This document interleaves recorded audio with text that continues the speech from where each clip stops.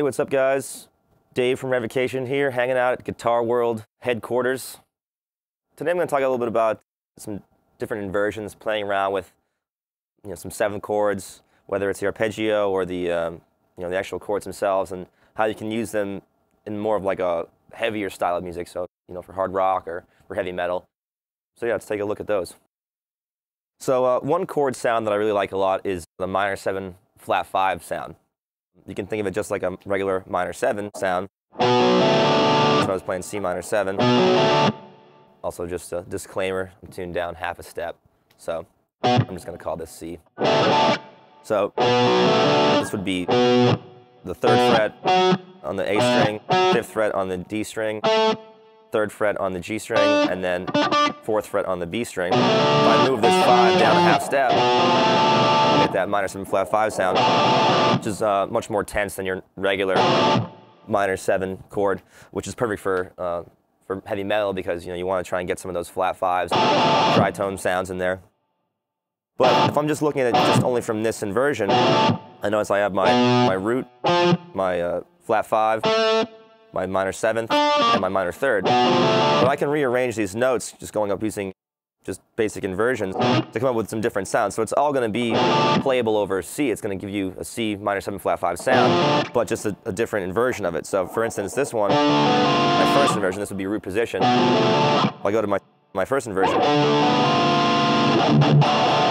now this chord definitely sounds different, but if I play C, you can definitely hear that it's still a C minor 7 flat 5 chord.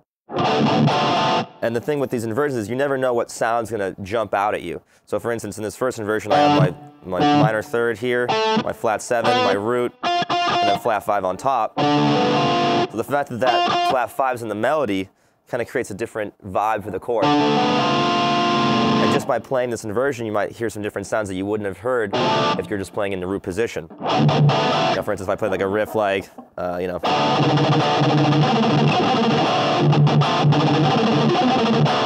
doing some different arpeggios, or arpeggiation of the chord rather.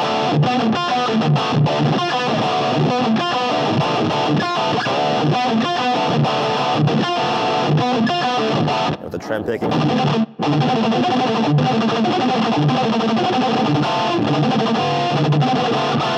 So you come up with all these different sounds just by playing with the chords. Same thing if I go up to my next inversion here.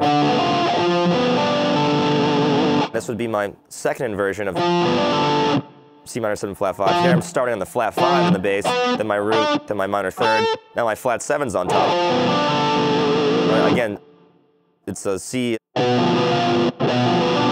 minor 7 flat 5 sound, but it's got a different characteristic because the notes are jumbled around in a different way.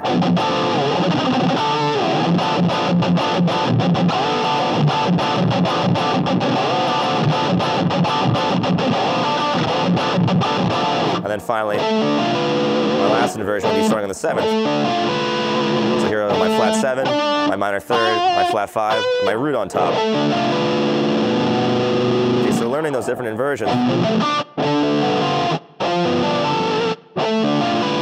will allow you to come up with some different chord sounds, and you might be inspired by them, even throwing the whammy bar in there.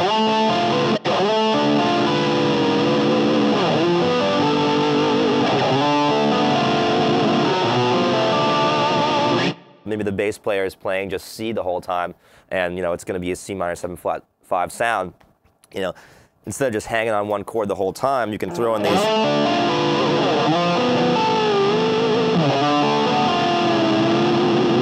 different chord voicings to keep the listener engaged and interested in what you're playing instead of just playing on the same chord the whole time.